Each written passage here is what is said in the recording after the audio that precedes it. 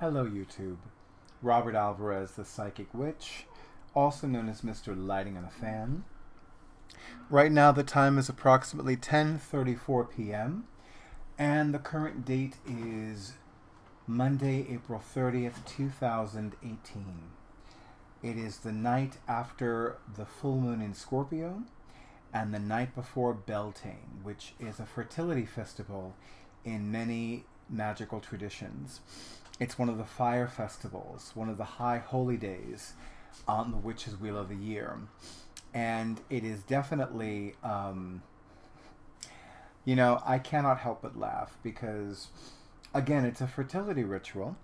It's a fertility rite. And one of the most well-known chants associated with Beltaine goes something like this.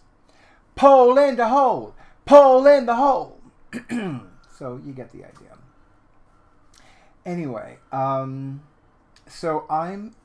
it's so funny because, I've written about sacred solitude on my professional, metaphysically oriented WordPress blog, This Is Who I Am, so many times over the years. And it remains one of the most beautiful, powerful, and sacred of my spiritual practices, and one of my personal favorites.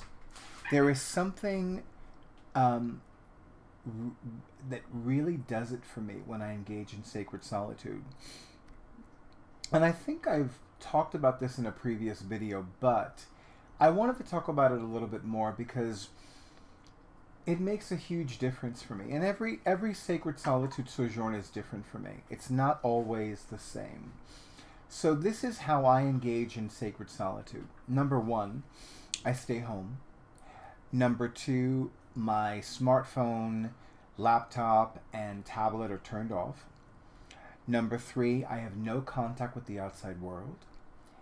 And number four, I engage in spiritually uplifting activities, including but not limited to prayer, meditation, visualization, and journal writing. And it was very relaxing. This particular sacred solitude sojourn was very relaxing and very restorative. I took so many delicious naps. Oh, naps are so good. I think that adults appreciate naps more. I don't know why. I think that's just me. I mean, maybe I'm saying that because I'm 48 as opposed to 8, but still.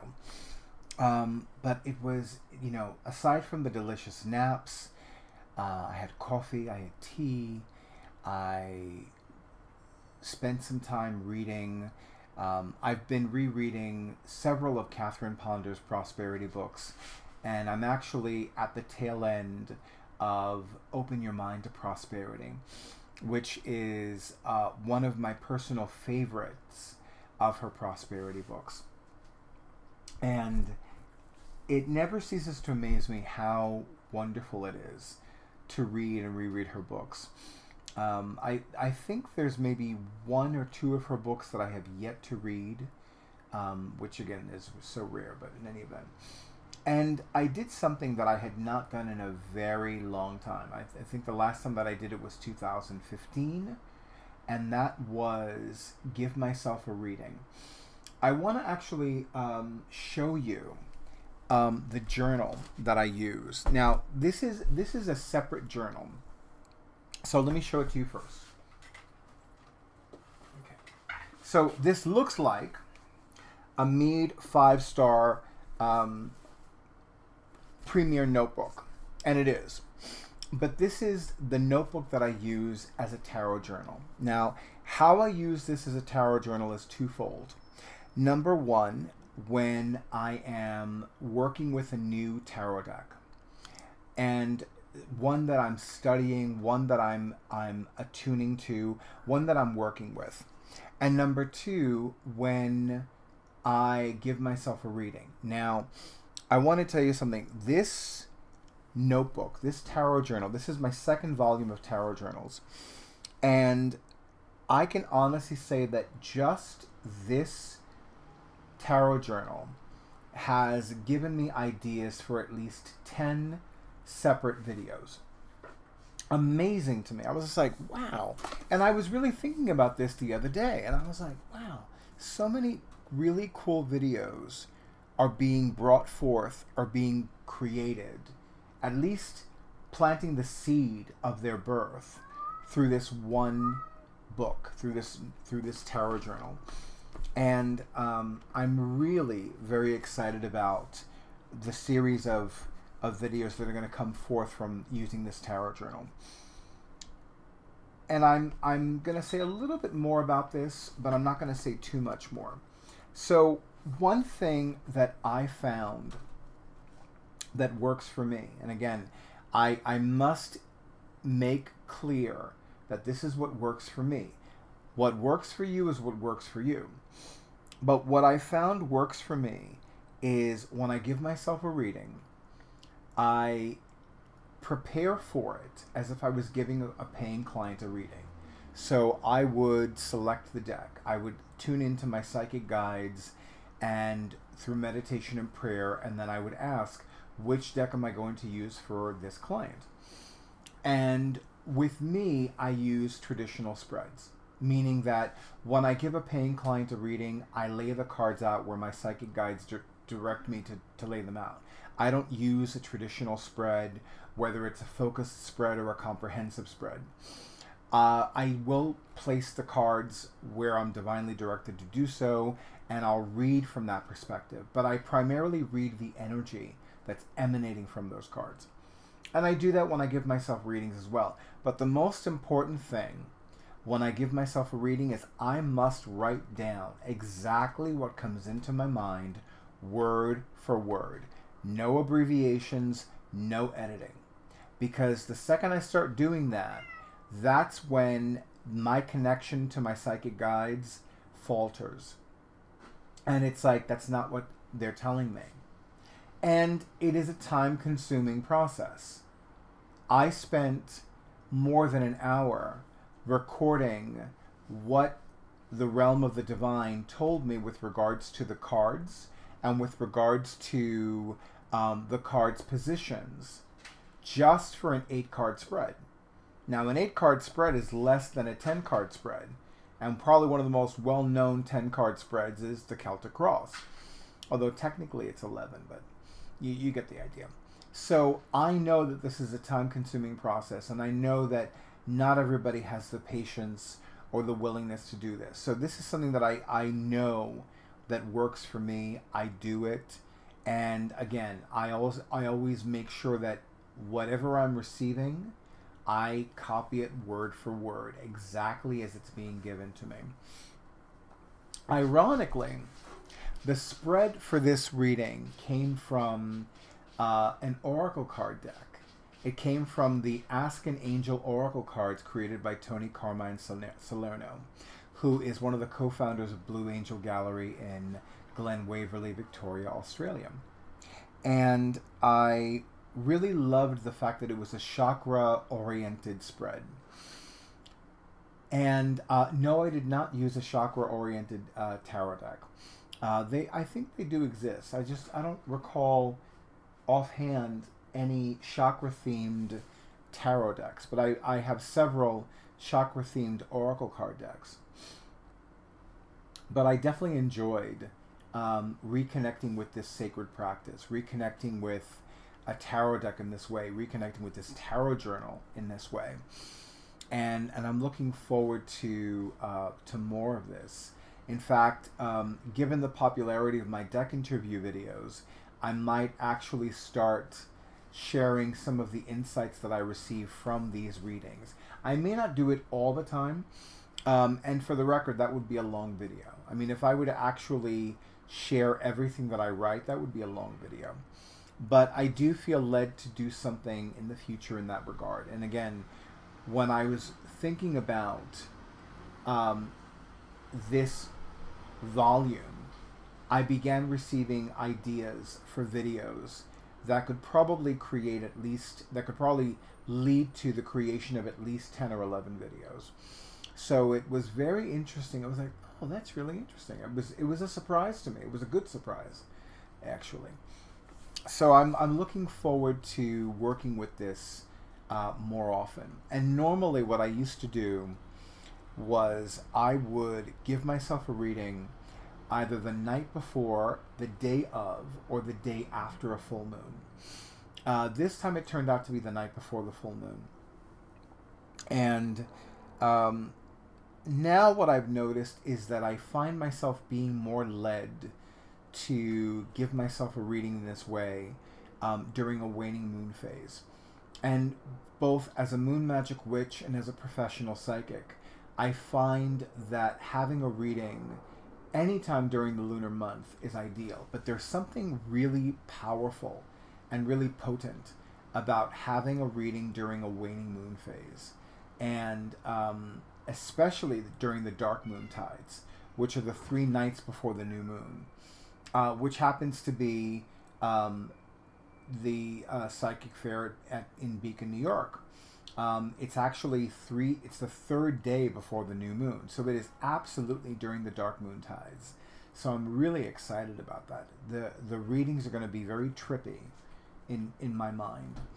But I digress. I'm really looking forward to reconnecting with some tarot decks that I haven't used in a long time. And I also am looking forward to using some of the decks that I have for my exclusive use, which I had not used in a long time. So there are a lot of opportunities for sacred play coming up for me over the next few months, or rather over the next few moons.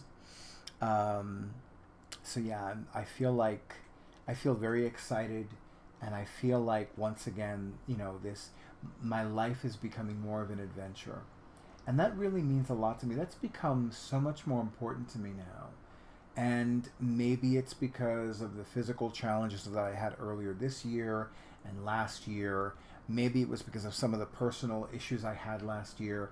But for whatever reason or reasons, I find myself really wanting and almost needing to make my life more of an adventure. And I can honestly say that May is going to be a delightfully adventurous month for me. It really is. But in the meantime, I wanted to give you just a quick... This was more like a quick update video. And I also wanted to talk a little bit more about how I engage in sacred solitude.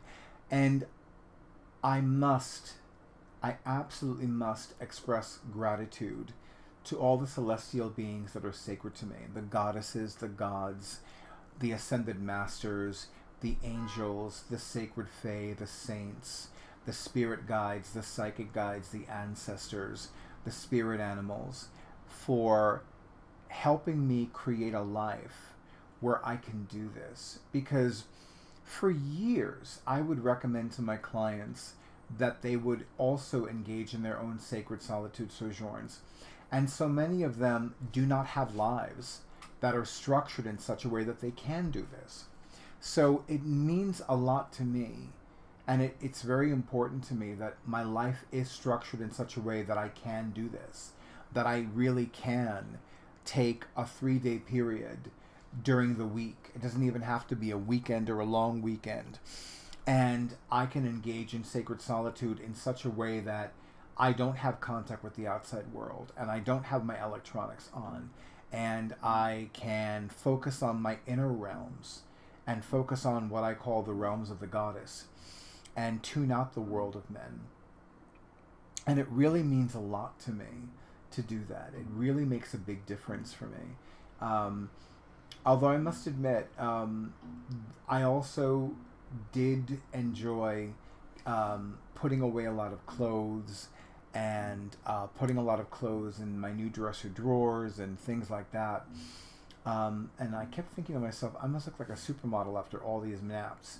Because seriously, I must have, especially the first day, I think I took 2 or 3 naps. And they were all so good. Were all so good and delicious and wonderful. But it seemed like every day of my 3-day sacred solitude sojourn, which was from last Thursday, April 26th, through last Saturday, April 28th, 2018, I felt like I took 2 or 3 naps a day, and I felt amazing. I just felt really amazing. Plus, it was really nice to spend some time reading some cozy mysteries. You know, I'm crazy for cozy mysteries.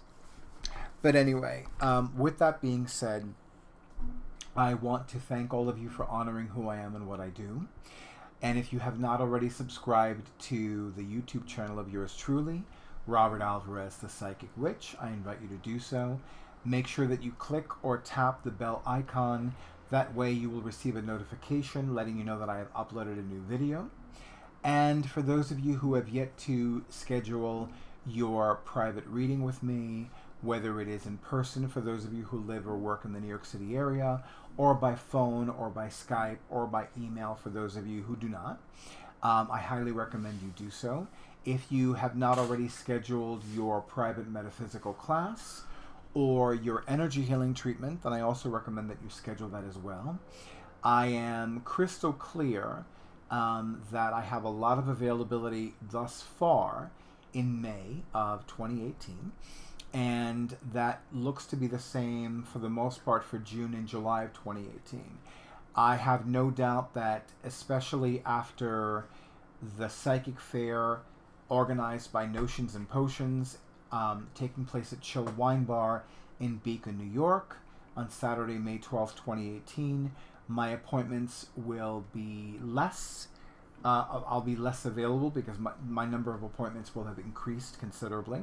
Not to mention after my upcoming Divine Prosperity Simulcast event taking place on Tuesday, May 15th, 2018, the date of the new moon in Taurus, sign of money and possession. So if you have not scheduled your appointments, I highly recommend you do so as soon as possible.